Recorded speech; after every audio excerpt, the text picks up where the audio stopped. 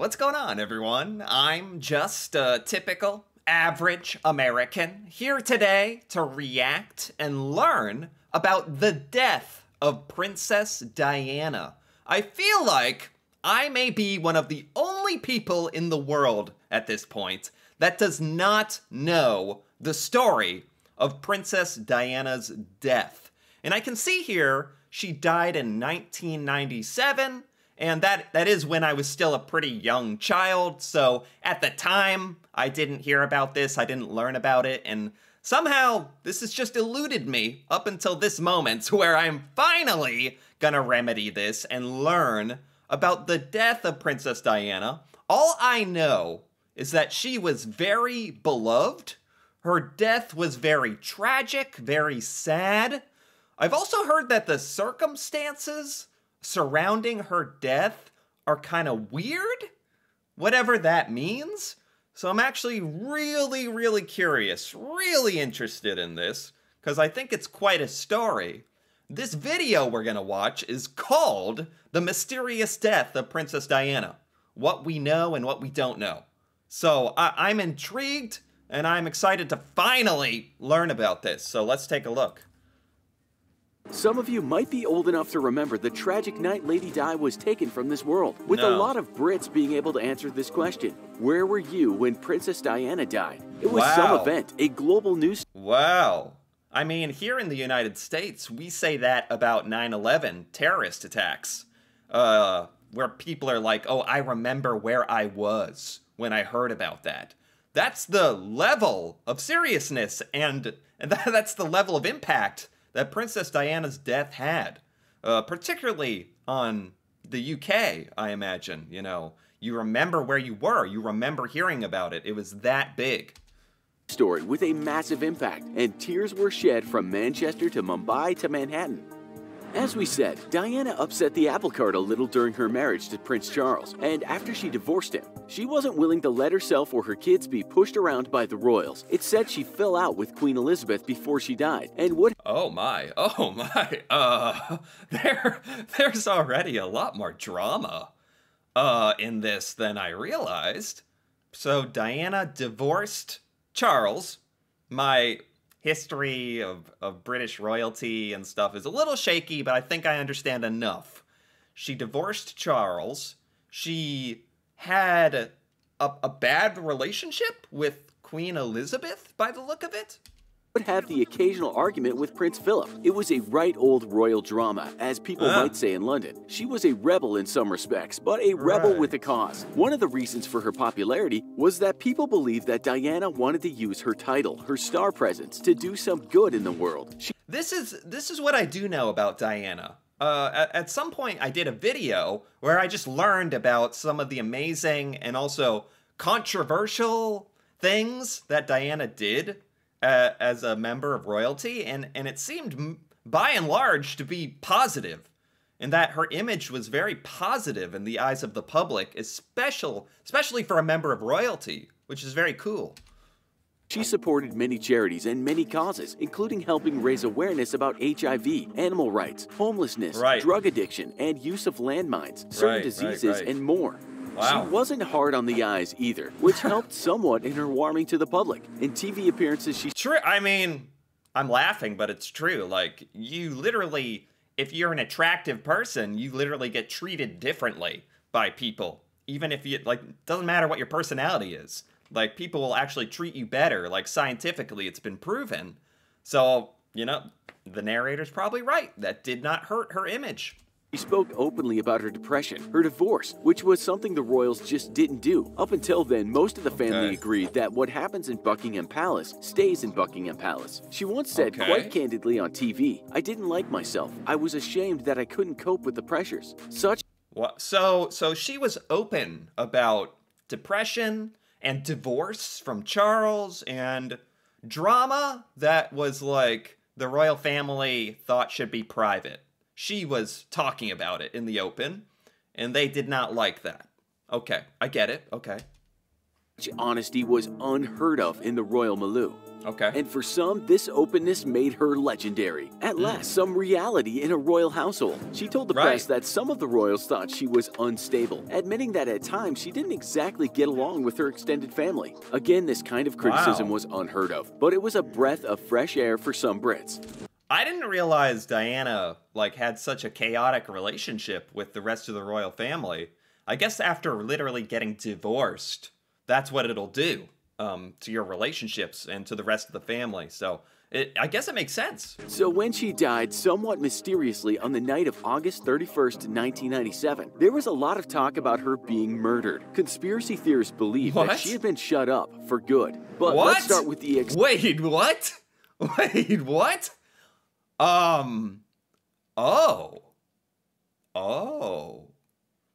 Theories that she was shut up.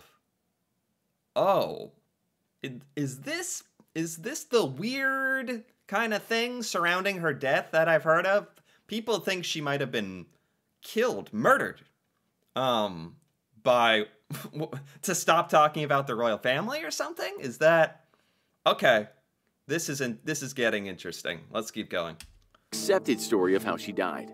Her death was called by some the news story of the century. If the Twin Towers going down was the news story of the following century, Diana's death rocked the world in an equal measure. There's no social network back then, so news didn't travel so fast. We didn't see any last tweet from Diana, such as popped out for a while, paparazzi still being a pain. But many Brits will remember something that flashed up on their TVs around 1 in the morning, and that was Paris car accident, Princess Diana seriously hurt. Car accident. She was in a car accident. And, yeah, I don't even think about life before the internet. What is that? There was life before internet, huh? No, you had to wait until the news was in your newspaper or on your television, and when the story was confirmed, and the details would be kind of shoddy or not accurate and breaking news, and yeah. So... what a crazy day. What a crazy morning this must have been when people started hearing the news and it was spreading. Now this news about a car accident. Did Princess Diana die in a car accident? 1 in the morning, and that was Paris car accident, Princess Diana seriously hurt. She's hurt. But let's reverse a little. During the day before her death, she had been with her lover Dodi Fayed, the son of Egyptian billionaire Mohammed Al Fayed. What is this? Dodi, this is her new boyfriend? Like after getting divorced? Someone named Dodi? She had been with her lover Dodi Fayed, the son of Egyptian billionaire Mohammed Al Fayed. Some reports tell us that he even planned to ask her hand in marriage that day, but as they both gave up the ghost that night, we'll never know for sure.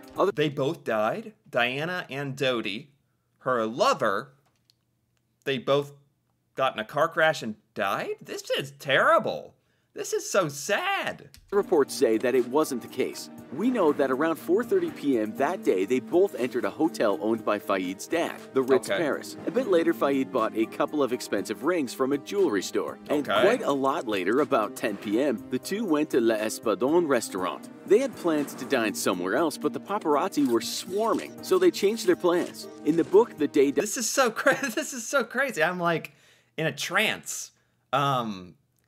Like that we're talking about the details before, leading up to the crash. Like this is a proper murder mystery or something, or man, they must have some crazy documentaries about this subject as well. Okay, let's keep going. Diana died, it's written that she ordered Dover sole, vegetable tempura, and a mushroom and asparagus omelet. This was in fact her last meal. It said Fayed started to get suspicious that some of the diners were photographers pretending to be other diners. And so the two took their meal to their hotel room. At midnight, it said that the two wanted to leave the hotel and go to Fayed's apartment.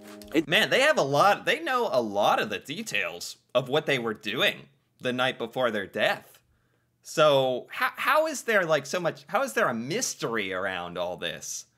I wonder, is there like footage of the car crash? Now I'm thinking ahead, like how much question is there over how they died? Is it not like open and closed case? Huh. And so they got in a black Mercedes S280 with Ritz security worker Henri Paul as the driver. Witnesses say that the driver had drunk a scotch and 1 beer, but later blood tests said that he was 3 times over the legal limit. He liked to drink, his friends later said, but didn't. Their driver was drunk. Their limousine driver was 3 times over the limit, alcohol limit. Is that why they crashed? Have a problem. He was also on Prozac too. Anyway, he died. Was the crash his fault?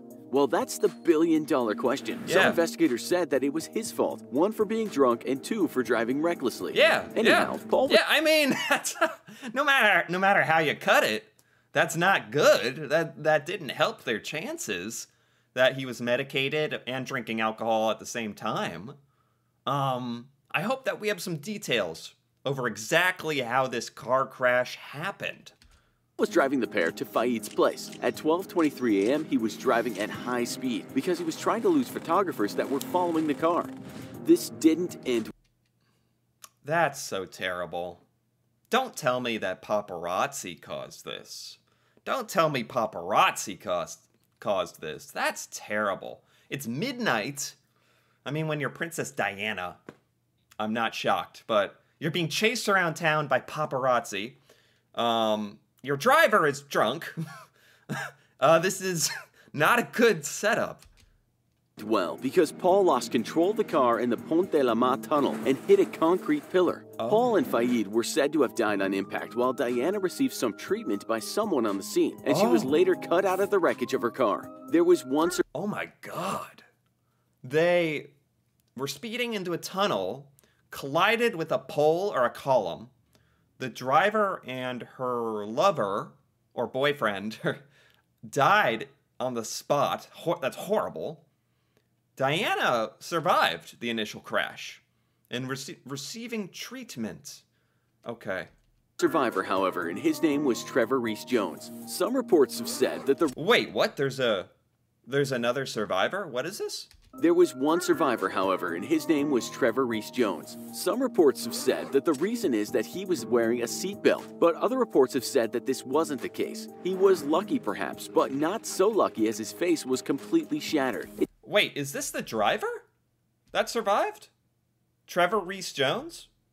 Hold up. I have to know this. No, the driver is this guy. Paul, as the driver, got in a black Mercedes S280 with Ritz security worker Henri Paul as... Henri Paul was the driver. Trevor Rees-Jones is someone else in the car that they didn't talk about till right now. But he survived? Trevor... Who was he? What was his relationship to all of this? Why was he in the car? What? He was lucky, perhaps, but not so lucky as his face was completely shattered. It took a long time and many operations to rebuild it. Many years later, he'd write a book, saying he did that because he was bothered about all the conspiracy theories. He once said, "I'm not part of a conspiracy to suppress the truth at all. All I've ever done is give the truth as I see it." Okay, so he was in the car, so he can...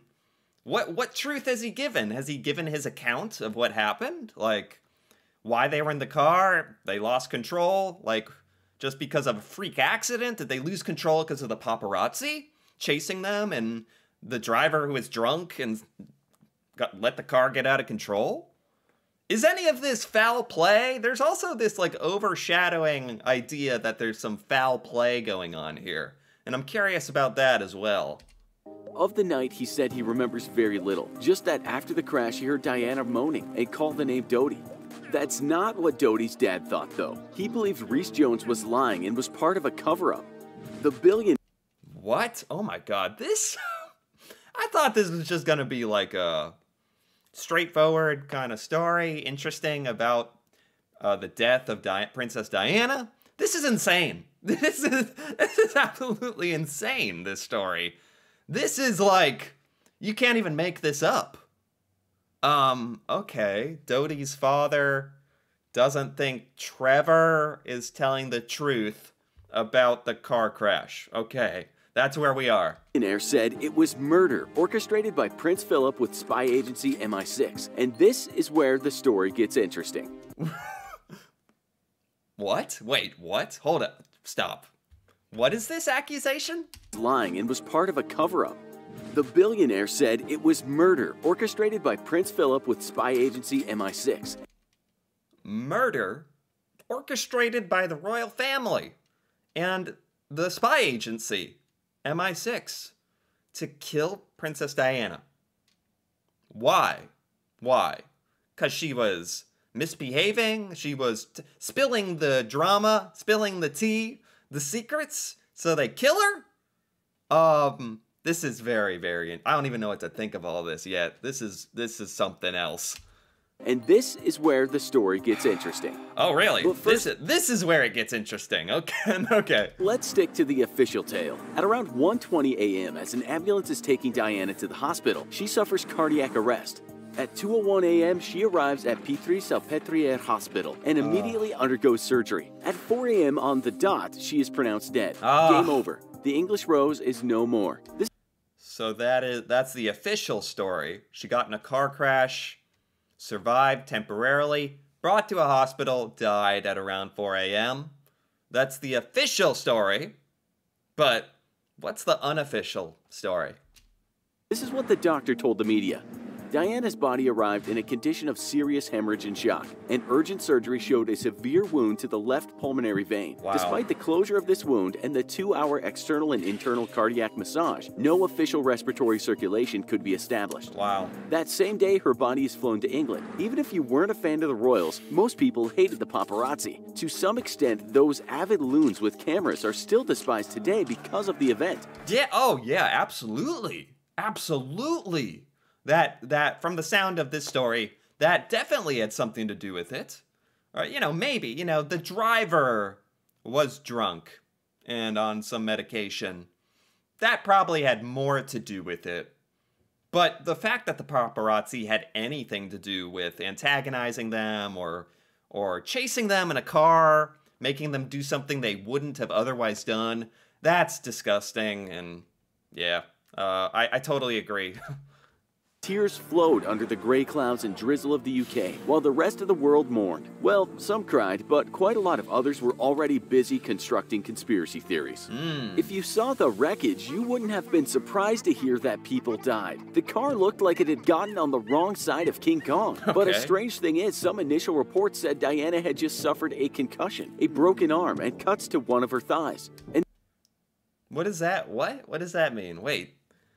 Some initial reports said she was okay? What is this, like Gary? Gary who was like cleaning the tunnel? Did he see the crash? And he's like, hey, Princess Diana, she looks okay. Who are giving these reports that she was okay? And this is what a Sky News anchor later said. I got a call saying Dodi was dead. Diana was fine, but they thought she'd probably broken her leg. What? Maybe this was just a mix-up, but it kind of looks suspicious. Because of all the theories, the English police later started an investigation called Operation Pageant. Millions of dollars later, and they concluded that it was just an unfortunate accident. Many people don't... They did an investigation into this, said it was an accident. There's an official story, but a news anchor said they got reports that she was okay, and someone at the scene said she was okay.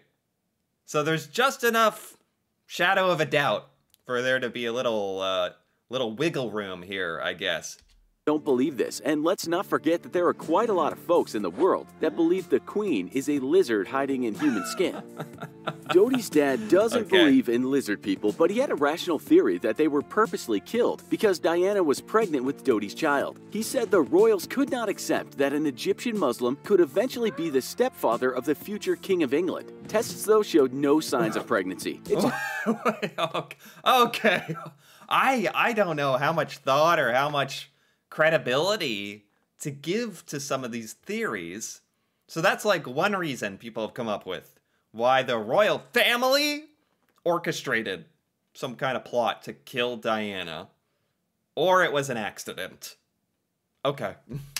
Just depends if you believe the testers. Other reports say her condition after the crash would have made it impossible to test her for latent pregnancy. Diana herself thought someone was out to get her. Her butler later told the press that she had written that someone is planning an accident in my car, brake failure, and serious head injury in order to make the path clear for Charles to marry. Whoa. This just keeps going and going. This just keeps, one door keeps shutting, one opens. She wrote a note to her butler, allegedly, that said someone was out to get her. Someone was out to kill her in an automobile accident, she said to her butler. Oh man, I just would love to know how credible all of these things are, and I imagine someone must have, like, there was an investigation, people must have tried to get to the bottom of this. This is crazy. This is true, and she had let it be known that she believed someone was doing things to her cars. One of her bodyguards even died in a bike crash, and Diana said that What? she thought he had been bumped off. What? This is not conspiracy. What? She actually said that. It is very compelling, but insubstantial evidence. What? Diana literally said this on the books, on the record.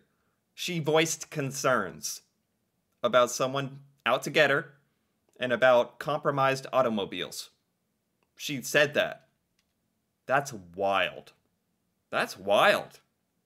Okay. There's a series of tapes of Diana being very honest about her life. In them, she talked about this bodyguard, a man she said she had loved. She also said this: "It was all found out, and he was chucked out of royal protection. Then he was killed. I think he was bumped off." Yep, that's a big deal. There are What? Is there just a whole other side to the royal family I never knew? This dark, secret side of British royalty I never knew about all this. What the heck is this?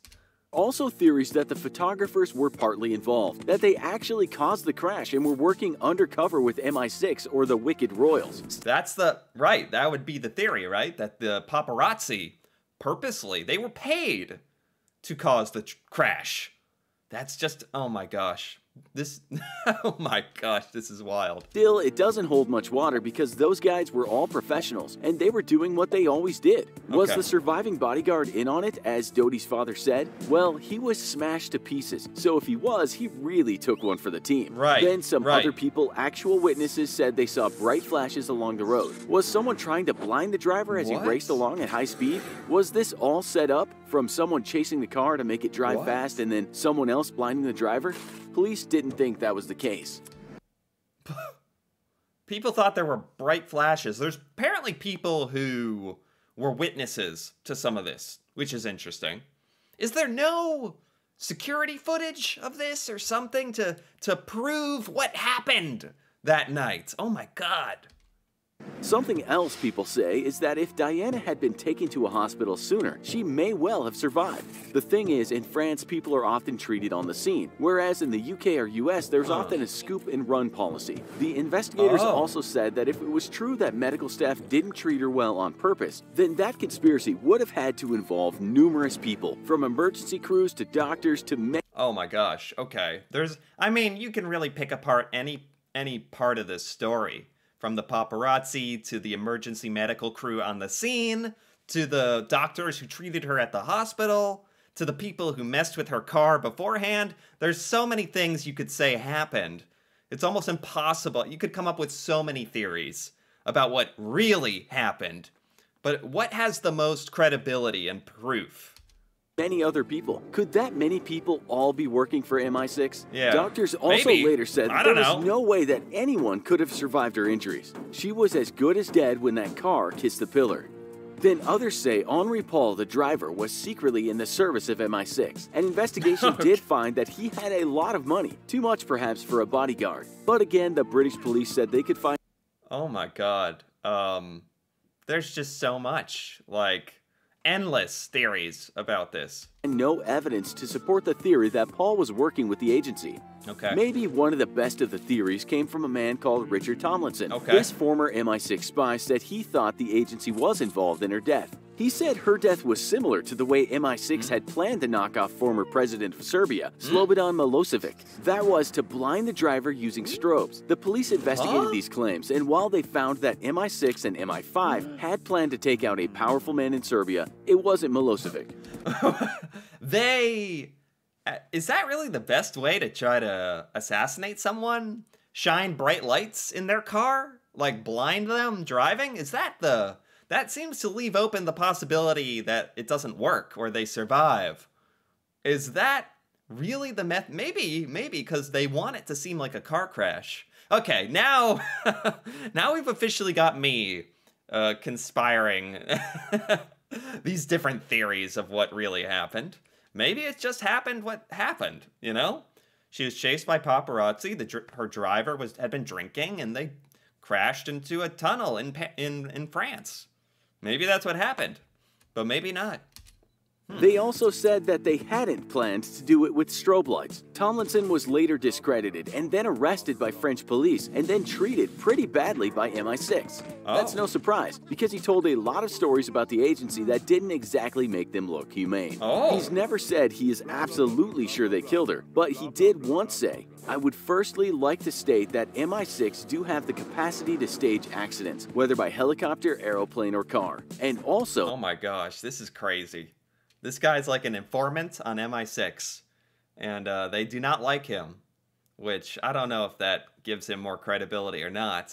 I'm sure any organization with that much resources could do whatever if they wanted to. The question is, did they? That the strobe light was shown to us by the SBS at Poole. There's also evidence of one SAS soldier admitting they had had a part in the death. It gets worse. What? It is a fact that there were 14 CCTV cameras in that tunnel, yet none showed the actual crash. It turned out, in short, that none were facing the right way, and that others were just... What? What? No way, man. Okay, this is one of the most suspicious parts of this entire story so far. Everything up till now had plausible deniability. This is like... I was wondering about the security footage. There's cameras in the tunnel that they crashed in. None of them captured the crash. Not one. They were all facing the wrong way. I don't know. I don't know, man. I don't know what to think about that. It's a fact that there were 14 CCTV cameras in that tunnel, yet none showed the actual crash. It turned out, in short, that none were facing the right way, and that others were just not working. What? That does sound a bit fishy. It does. There are also reports of a white Fiat Uno being involved in the crash, and some believe it was being driven by someone working for MI6. They say it hit Diana's car, and there has been a cover-up. Witnesses even say that they saw such a car leaving the tunnel, but no one saw it in the tunnel. This car... The witnesses, these darn witnesses, and they're and they have 20 different stories about what happened. ...was never found. Fayed said that a man called Jean-Paul James Anderson owned the car, and he had been watching Diana and Dodi. That much seemed to be true, and indeed, he did own a white Fiat Uno. Police said it wasn't the one described, though. Fayed said this man was an agent, and he was there that night. We might never know the truth, because in 2000, Anderson apparently killed himself. Police said it was definite... What? Oh my god.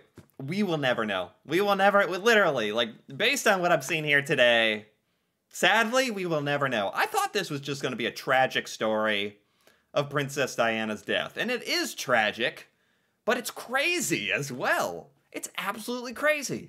A suicide. They found him in his car, his head detached from his body. Anything else? Yeah. What? She was... What? What? He committed suicide by chopping off his head? What? Car, his head detached from his body.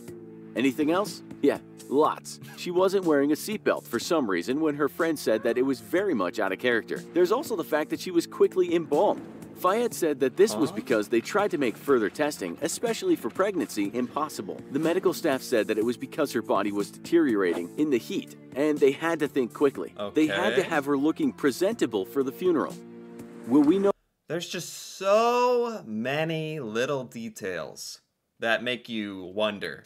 No more? Well, Fayed tried to fund a movie called Unlawful Killing about that night, but due to the possible legal actions, it never saw the light of day. We'd surely like to see it, but it seems it just disappeared. After hearing all this, we want to hear one thing from you. What do you think happened? Tell us in the comments. Also, be sure to check out our...